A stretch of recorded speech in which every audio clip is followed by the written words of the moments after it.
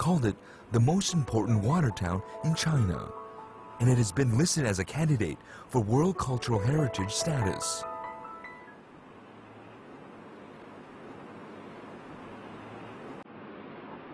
Luzhi, 10 kilometers to the southeast of Suzhou city center, is actually now part of the city's Wudang district. Legend has it, the town got its name from the 6 rivers which flow through the town.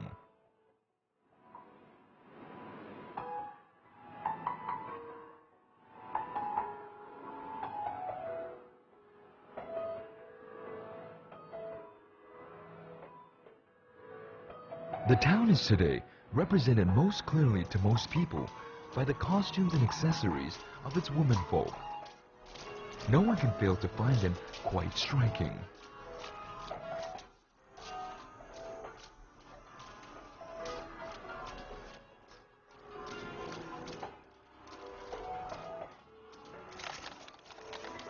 You喜欢穿这件衣服吗？喜欢。喜欢这衣服哪些地方呢？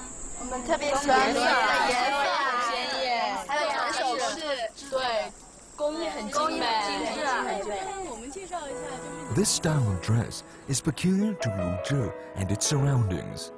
Because of the unique attire and accoutrement style, the local women have earned the unusual distinction of being accorded their own ethno-cultural group. To the south of Luzhi lies Cheng Lake.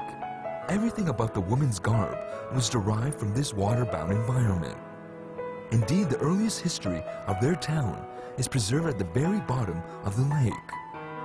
In 1974, a land reclamation project by local farmers unearthed a series of old wells and pottery artifacts in the formerly inundated soil.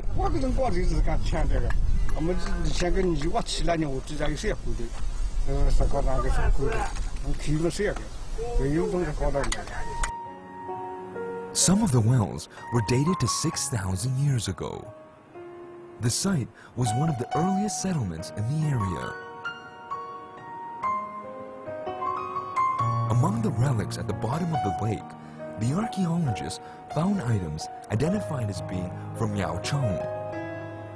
2,500 years ago, the city of Yaocheng was a possession of the rulers of the state of Wu. When the Wu state was conquered by the state of Yue, the settlement continued under its new masters. The locals' customs are said to have originated at this time.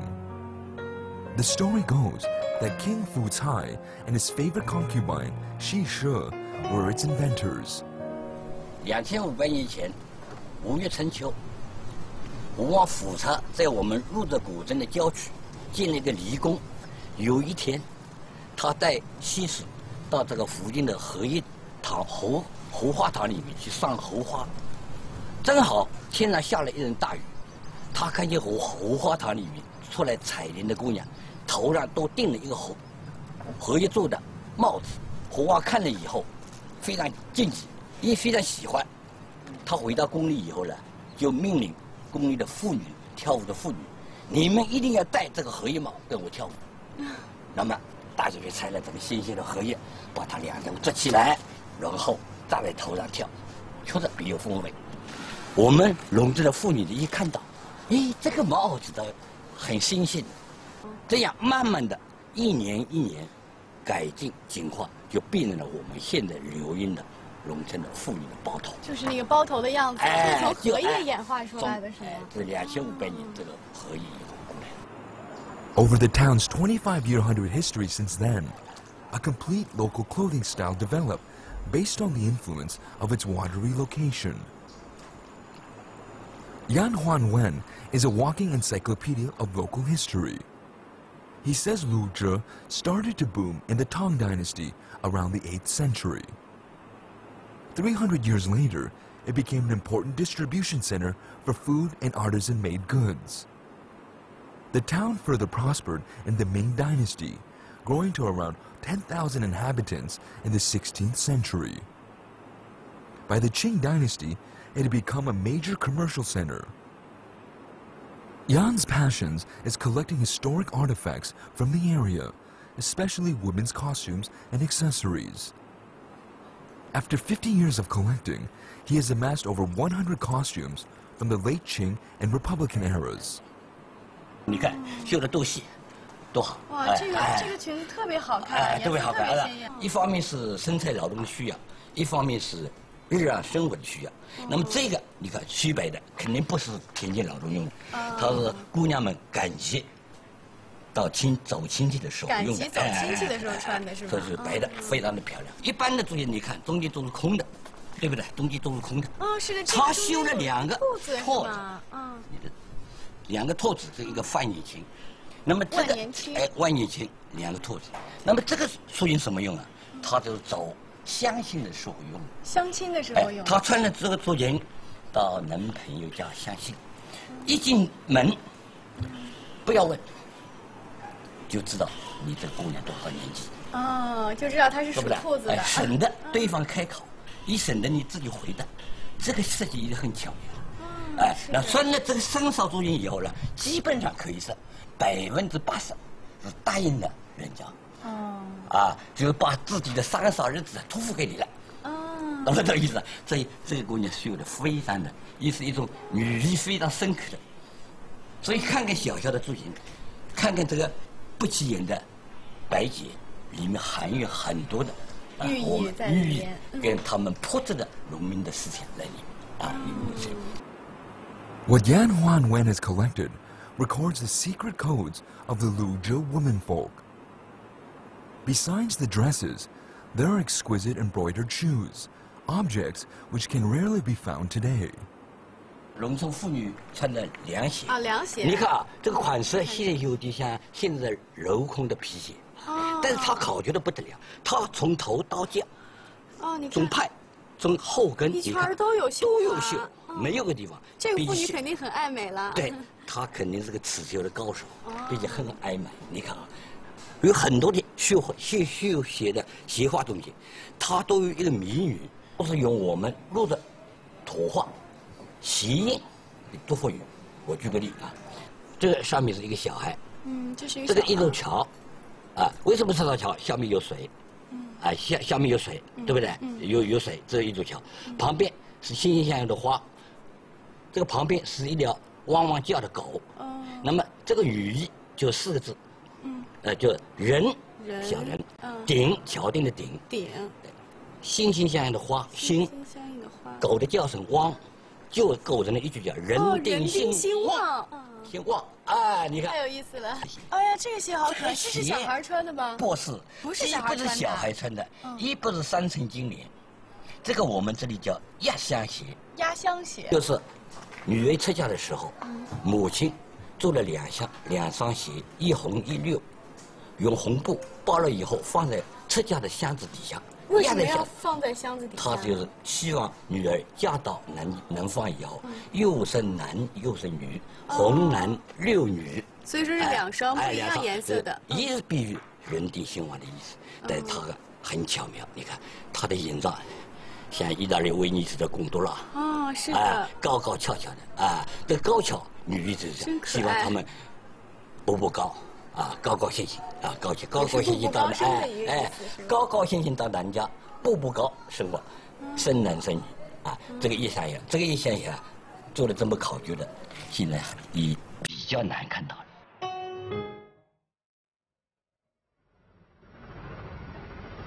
The Yangtze River Delta has seen an extraordinary level of development in recent decades, but the town has managed to protect its architectural heritage.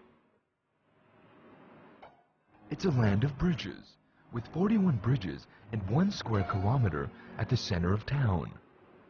The bridges were built between 960 and 1911 in a complete range of styles. Architect and engineer Mao Yisheng called the town a natural museum of bridges. The one thing these bridges have in common is their elegance and simplicity. The Baosheng Temple is one of 4 great ancient temples in the area. It's said that the vignettes of Buddhist iconography carved in the Tang dynasty were made by the master craftsman Yang Huizhe. The temple was one of the first to be given national heritage status after the founding of New China.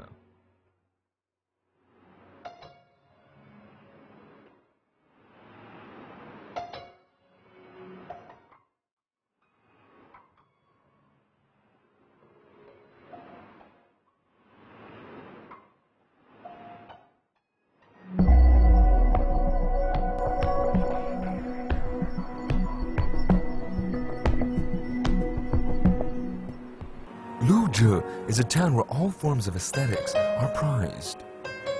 Its citizens feel their lives enriched by their ancient heritage. As examples of a much celebrated living tradition, the town has an institute where the old craft techniques are preserved and studied.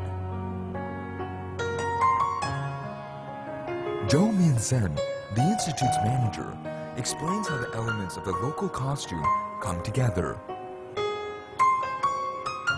这一件是上衣拼接衫，然后这个是围着上衣系在腰间的，叫束裙。束裙外面再要罩这个束腰，然后下身就是穿这个插裆裤。这个颜色的选择，大部分呢它是以那种蓝色为主线。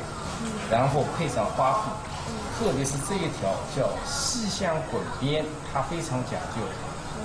这样子花布跟蓝色之间，通过这个白色的细香滚边，然后把它给天衣无缝的连接在一起。Women's costumes vary according to the wearer's age. Young girls' dresses are elaborate and highly embroidered. More mature ladies usually wear darker colors. The costumes are loose and comfortable, while the bold contrasting colors, the exquisite handwork, and fitted tailoring all flatter the figure. The triangular headcloth of women in Luzhi is also typical of Watertown costumes. Mrs. Gong at the Training Institute demonstrates how it's done. 婆婆有多大岁数啦72，实际年龄71。啊，72岁高龄啊。哎，那您很小的时候就会盘这个包头了吧？从小11岁就开始学这个。11岁开始这个。在他的母亲和奶奶的影响下，他自己开始摸索。How to wear the Luzhi headcloth hat is a skill all girls need to learn from a young age. Mrs. Gong remembers a song her mother taught her when she was a child.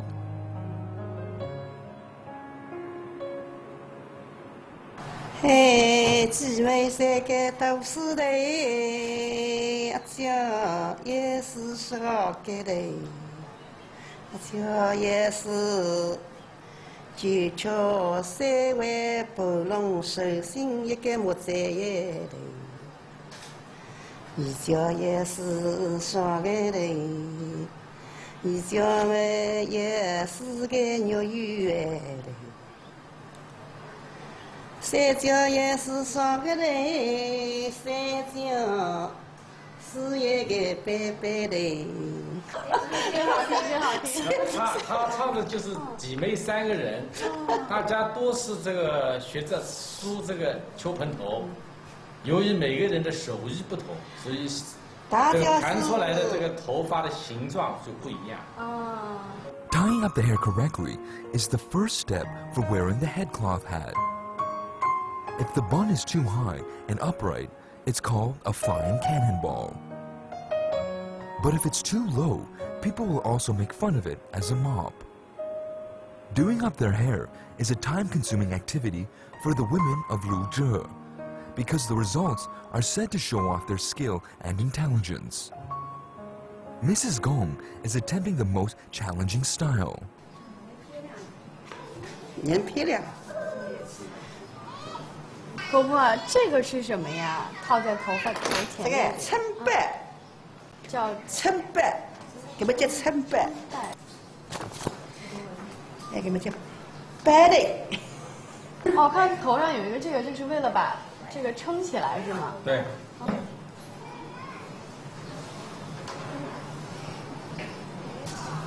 头上这边还有2个这个流苏。流苏啊。这是叫肉粥，这放牛粥在一起2个看嘛。哦，还有这样的。流苏在海湖水分那个。嗯，你海湖水分。是这个阿姨的奶奶传给她，传家宝。你就亲了我一吃。这是一个凤凰，我看出来了，是吧？这是王爷。嗯，真好看。我能想象到后面这么花，特别想看一下后面是什么样子的。漂亮。漂亮吗？让 Every stitch represents a labor of love. This is what gives the Luzhi embroidery its special meaning. But the embroidered finery is not the exclusive right of the womenfolk. Children's costumes are also made in the same intensely worked style. Mrs. Gong has another heirloom to show. 这个几十年的到要5、60年的。哎，8岁。哎，你娘辰光走回来呀？孙子、孙女，现在余生也到，都是3代人马的。那么这边毛头，那么你这发出的毛头，伢一个了。这个从他的儿子开始，他的孙子，现在是重生了，一直带过来。好几代人了。这传了3代人。哎。Novelist Aileen Chang said everyone lives in his or her clothes. The costumes of the Luzhi women are a vivid example of the way in which clothing can symbolize and perpetuate a popular spirit.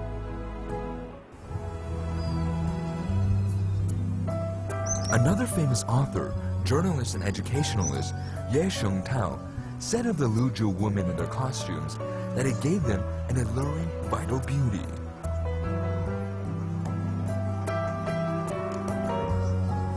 But as well as being objects of aesthetic pleasure, the costumes were designed to be practical in the working lives of the Watertown women. The area around the town abounds in a type of water lily called the foxnut or gorgon plant, whose seeds are harvested for Chinese medicine. Zhou Min-san explains. 我们的录制水乡妇女服饰就来源于这样的农耕生产劳动。你比如说头上这个包头，如果不把它这个盘起来，不鼓上这个包头，你现在穿这个劳动的时候就很不方便，头发会蓬松下来。头发就会掉下去。对，你扎了这个包头，一方面固定了这个头发，另外还可以防晒。这样你晒不到，我就晒得那么乌黑了。哇，原来这个包头是这样的功能。对对。那我底下穿的这条裙子它有什么功能呢？你这个束裙弯腰了之后，你就可以一方面是使劲，第二个方面还不容易走光啊。你穿着的这个拼接衫，又名叫冠肩头，就是补丁衣。哦。哎，在劳作的时候有几个关键部位容易磨损，就是换上新的布。就构成了这样意式的拼接衫。我看见这个袖子这个地方就有一。袖口一般是很细的，像你是长得瘦，一般的妇女就是下水田，只要往上一拉，这个袖口就不容易脱落，便于劳动。这样的。是。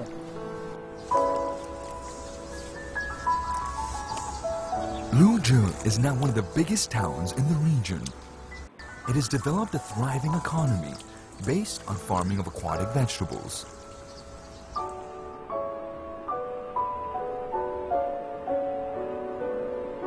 The 8 aquatic vegetables are 8 unique aquatic plants: gorgon fruit, water bamboo, lotus root, cress, arrowhead, water chestnut, red caltrop, and water shield. Wang Longchuan farms the Luzhi paddy fields in a tradition that goes back centuries. These water-grown plants each ripen in successive seasons. Right now, it's harvest time for the water bamboo. 茭白就是水八仙嘛，肯定都长在水里的。对的，你看我现在采下来了啊。哎呀，要我来帮您了。哎呦，就是在这里面吗？剥到白颜色的时候，这一块就是可以吃。哎，对。前面这些也都不要。不要的，哎。那其实我们吃的也就是它根部的这一角。哎，就是吃那个一段颜色，这个呢是4月椒。4月椒。就1个月就。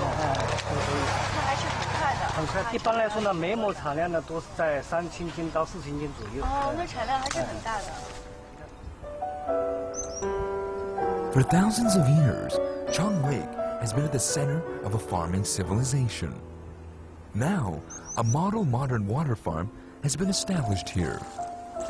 At its heart are the fields dedicated to the celebrated 8 aquatic vegetables. These plants make fortunes for the farmers and townsfolk alike.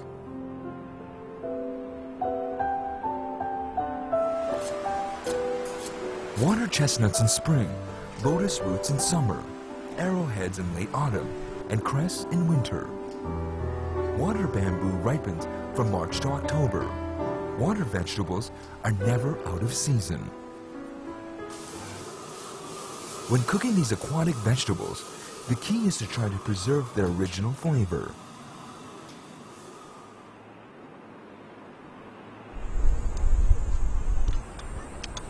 有什么感觉？很嫩。是的特别嫩，它这个茭白呢，一个是嫩，第二个呢吃下去呢甜甜的感觉。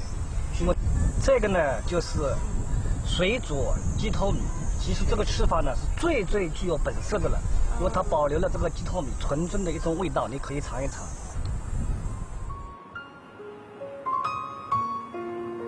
In the old days, people said Luzhi women wore lotus flower blue blouses and arrowroot pink skirts. This is undoubtedly the sort of local color which indelibly enriches the traveler's experience.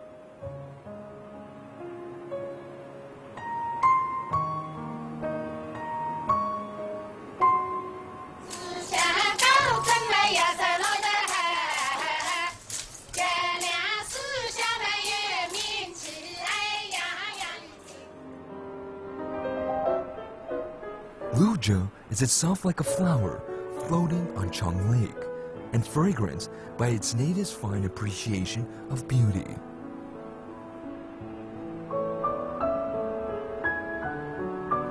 Embroidery, architecture, and cuisine are all just the material expressions of an indomitable spirit that has flourished for centuries and will continue to do so for centuries to come.